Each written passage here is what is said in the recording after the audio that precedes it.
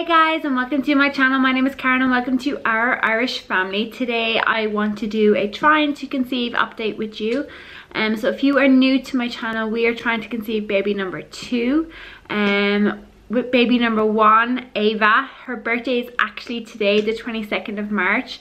She was born the 22nd of March 2016, and we were trying for her for over 2.5 years.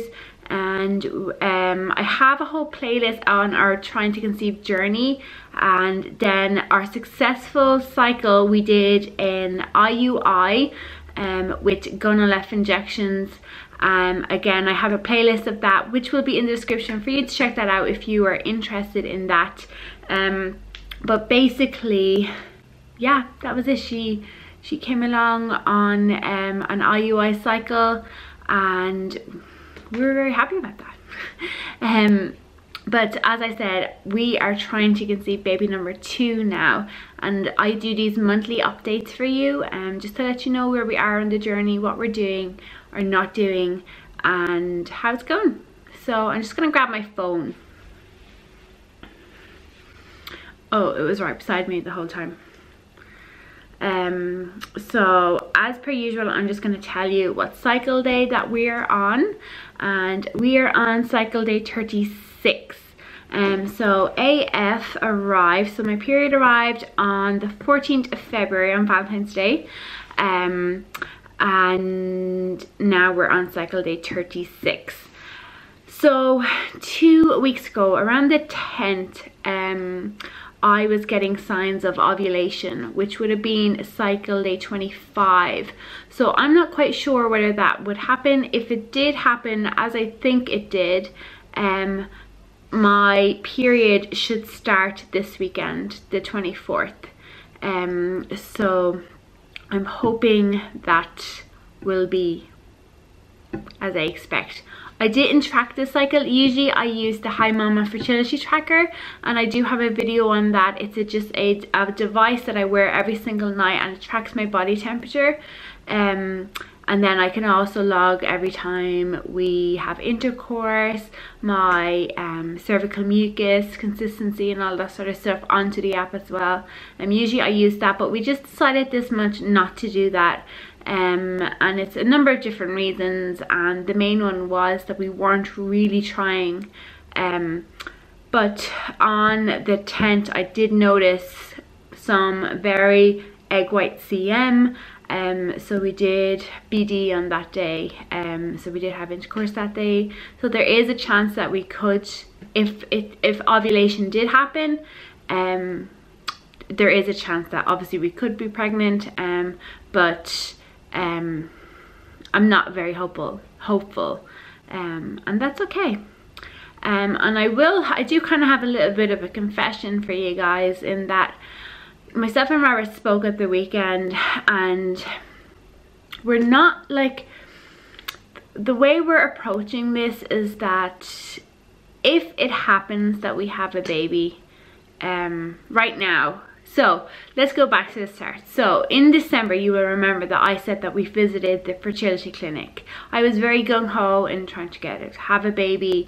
We visited the fertility clinic like we did last time. He told us, yeah, we're good to go for an IUI, as what happened with Ava, and that was the plan. And then, you know, Christmas came, and then January came, and then February, this is going to be the month that we were going to go and do it. Or March was the month that we're going to go and do it, I think I said. And we just kind of laxed off it now. You know, it's really tough. It's really tough, because whilst the IUI worked the first time, there is no, like, there's a chance that it won't work the second time around. And then, as I said in other videos, that we don't really have the funds to move on to the IVF cycle, and I'm kind of scared to go to the clinic for us to do the cycle, for us to do the injections, to do the IUI, to do everything that we're supposed to do, and for it not to work, and then for them to say, you know, there's probably no really point in you doing another IUI, it's time to move on to IVF, because we don't have the funds for IVF. We just don't have the money there. So I'm kind of scared, more so than anything, that that's why we haven't went back to the clinic. You know, both of us are kind of like, oh, we'll just hold off a little bit longer, a little bit longer, a little bit longer. And then at the weekend I did mention to Robert that, you know, between me and my brother there's 5 years, and then between my brother and my sister there's 5 years, so between me and my sister there's 10 years. And I just feel like that's just too much of a gap, an age gap, in my experience, even the 5 years between me and my brother. So I always wanted to have my children close together, and then, you know, now I'm kind of like, do I want a second child? Am I just wanting a second child to have a second child? Am I just pushing myself to have a second child because of this fear I have of having the age gap? And all of these questions are coming up, and I don't really have the answers to it. So it's kind of tough. We're kind of in limbo. Then, you know, we do have to get like blood work done. We have to get this particular blood work done. I think it's like STIs or something, to check if you have like hepatitis or something like this. The clinic wants us both to get that done. That costs €300 for us both to get it done. Robert has to do a semen analysis, and then we move on. And in the meantime, obviously, they're like, you know, whenever you're near the end of your cycle, you know, ring us up and we'll start all that process. But I never know when that is, so I'm gonna have to ring them up and ask them to get like Provera to induce my cycle. And then I tried to take the metformin. The last cycle you would have seen, the last video I mentioned I took, I started the metformin, and I forgot what metformin does. Like, it is horrible. Like, it has some gastric issues, and so I stopped taking it. I'm like, why am I doing this, you know, when he literally is putting me on this tablets because what I used the last time. He literally said to me, we're just copying exactly everything that you did the last time. We're just copying it. So I was like, do I have to be on metformin? He's like, we're just going to copy everything we did the last time. So yeah, like, what if we make the decision, and when we make the decision to be properly 100% go for this, I'm going to have to just suck it up and deal with the metformin. But until then, I'm just taking folic acid and the vitamin B that he wants me to take, vitamin B complex that he wants me to take. So yeah, that's really my update. My update is a whole big question, really, isn't it, of whether we're going to do this, whether we're not going to do this, how much are we going to push ourselves to do this. And it's just really tough, you know. I really wish I was one of those people who could just fall pregnant. And I hate that phrase. I don't know why I just said that, fall pregnant. Like, you don't just fall pregnant, you don't just trip and fall and then you get up and you're pregnant. So yeah, I just wish we were one of those couples who, what I actually wish for is that I had regular periods. That's what I wish for, because then it's easily trackable, you know what I mean? I know that in 28 days I'm gonna get my next period, you know, every 28 days my period's gonna come along, and it's easy trackable, easy to track ovulation, everything is easy about it. But no, I have PCOS, very irregular periods, it's a pain. So that's my update. It's kind of a depressing update today. Yeah, so it's obviously playing on my mind a little bit more than it was, and this is what I don't want to happen. The last time around I was obsessed, and I don't want to be like that, because I have a child. She turns 2 years old today, and that also is bringing up a whole lot of thoughts in my mind of how that whole thing happened. If you haven't seen my labor and delivery story, do check it out. It will be linked in the description below for you to check out. It was very traumatic, and only around March is when I think about it. The same March last year I thought about it, and also when I watch One Born Every Minute. Every time I watch that program I think about it.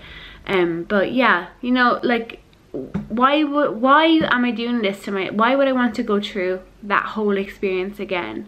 I know I've learned a lot of things from that first time around delivering Ava, but like, why would I want to put myself through that again?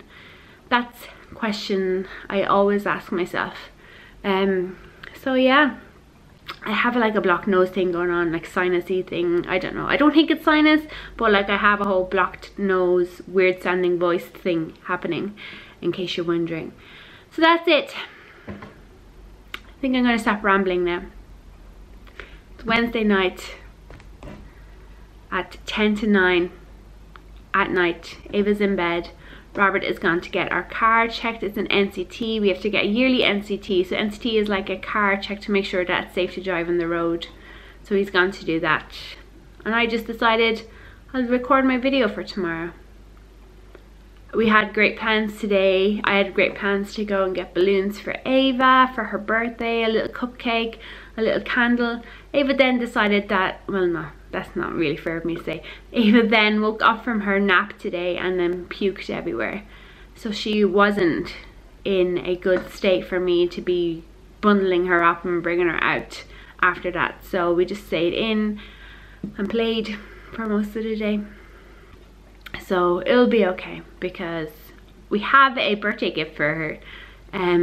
So she doesn't even know it's her birthday, so like I don't really need to worry about it. Maybe next year I'll have to worry about it when she's turning 3. She'll know probably that it's her birthday and she's turning 3 and make a bigger deal out of it. But I think tomorrow, or the day that you're watching this, I will make sure I go and get a cupcake and a candle, and that we blow out candles when Daddy comes home from work, I think. So that's it, guys. That is today's video. If you are new here, don't forget to subscribe. Please give this video a thumbs up. And I also will mention that I do have a blog, and I have 2 blog posts out. The first one is an activity, a rice sensory tray activity that I complete with Ava as part of our tot school. So if you're interested in that, please do click the description below. And the second one is a review of February 2018, as whether or not I hit the goals that I have set for myself, and also a little insight into the analytics from my YouTube and my blog as well. So I hope you enjoy both of those. If you check them out, ourishfamily.com is my blog. Do follow me on Instagram, Karen H Ireland. I am starting to run some competitions. I ran one for Mam UK, like the bottles and suitors. I ran one for them, and I will have one coming up very soon as well. So make sure that you go over there, check it out, and you never know, you might win something. So that's it, and I will talk to you soon. Bye.